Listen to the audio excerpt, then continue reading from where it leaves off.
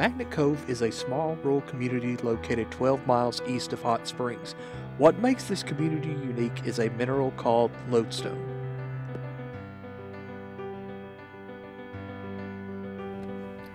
Lodestone is a type of magnetic rock that is composed of iron and small pieces of magnetite. The Jim Kimsey family owns the land in which lodestone can be located, dating back to around 1936. Okay, do you know how long your lineage goes back? Well, the Kimsey clan owned property here back into the early 1800s, or probably 1820s, maybe, maybe earlier. I'm not sure.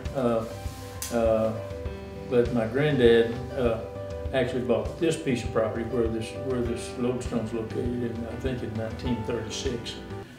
I don't pick up a lot that's lodestone anymore, but it's like I understand that most of the lodestone occurs close to the surface, you know, and so as you go deeper, it's not polarized. So. What year did the mining start?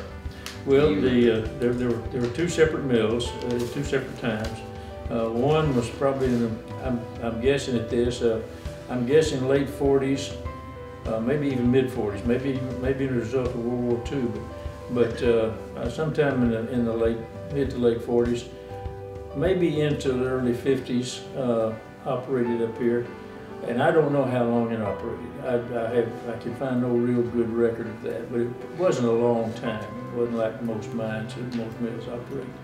The second one was later on. My granddad, dad, and an uncle were all involved in that process, and it, of course, they were the first one too. But that was in the mid 50s, and it only operated, I think, maybe for a couple of years. And I have no idea where they were shipping that stuff. I don't ever remember asking, nor remember any discussion about it.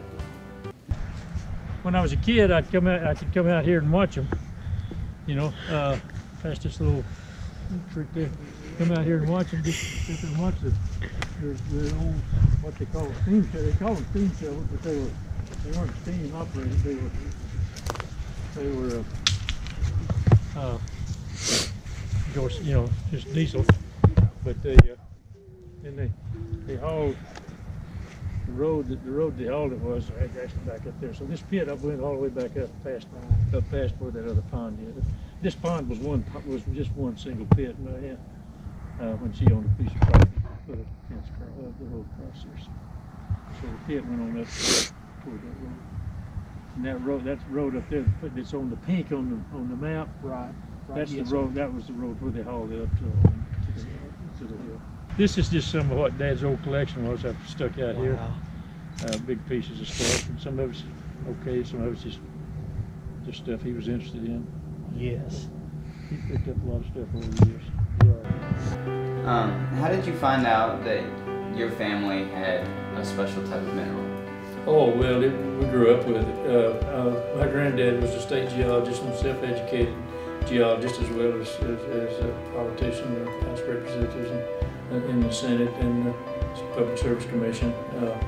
But it was just common to all of us that lived here. That was the conversation that the family had back before TV. And of course, you had radio, but before TV, you know, you sat around, people talked about geology or politics. You know, in our family, it was geology and politics. So I just grew up with it. There's no specific time that I would say that became interested. My granddad's parents were involved. Their father was involved in geology, and my granddad had just a natural love for it. So it's just kind of a heritage sort of situation. It just carried on.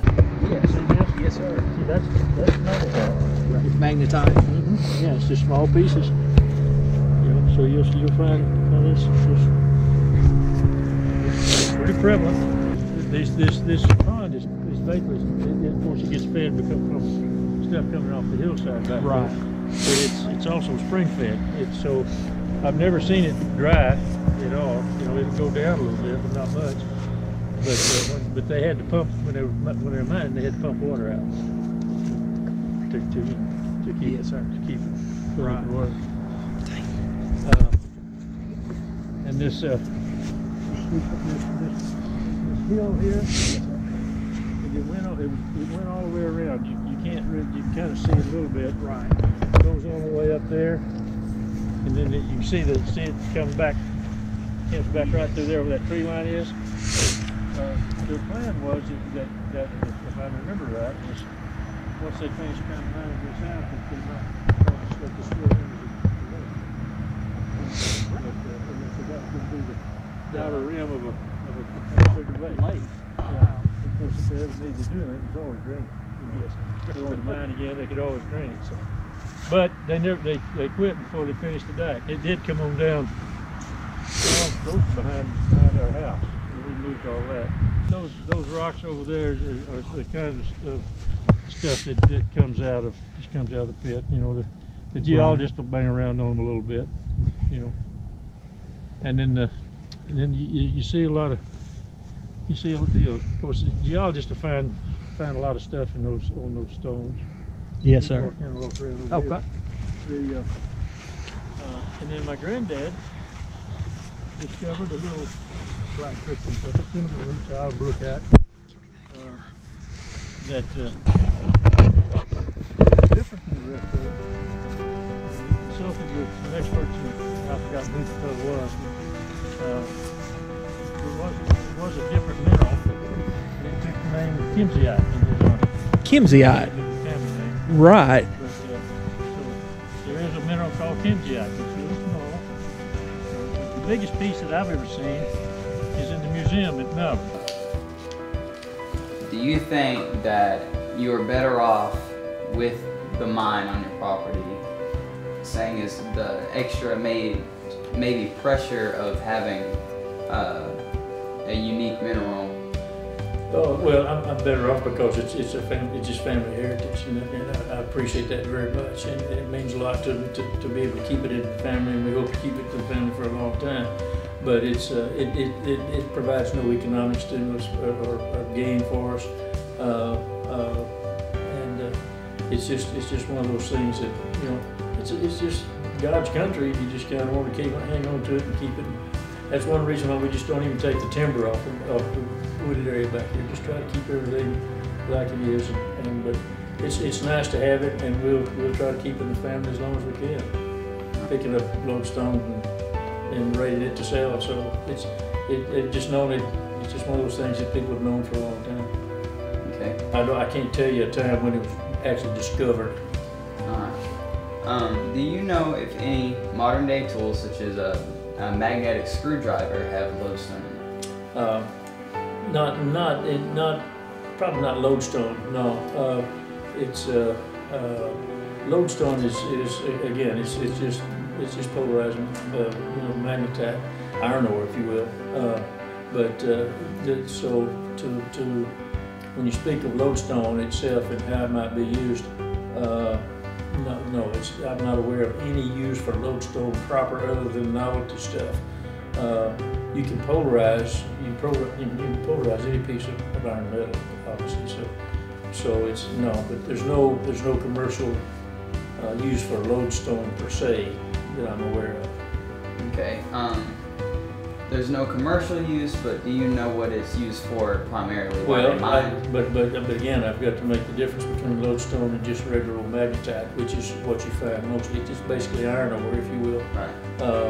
But so the lodestone itself is not a commercial sort of deal. Its basic use would just be for novelties. In fact, I've thought about doing this, but just to have a piece of rock that's magnetized, is unusual.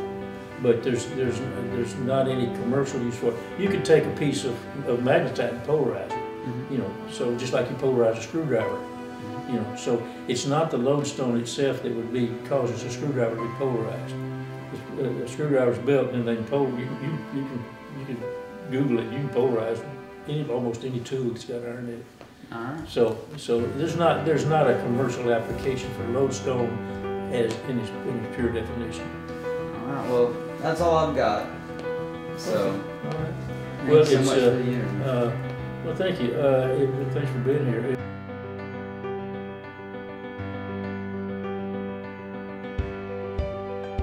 Into these companies, I was with these for a few years. Is that right? Okay. Yeah, I went over there. A friend of mine that I'd worked with in Oiltail was a finance guy. Yes, sir. And he said, we need some business help. And Jim Stevens was kind of working part-time still at the plant. Right. And so I went over to handle some business stuff. And then after a year or so, he said, we need somebody to just lead it. So, yeah, I was the president for a couple of years.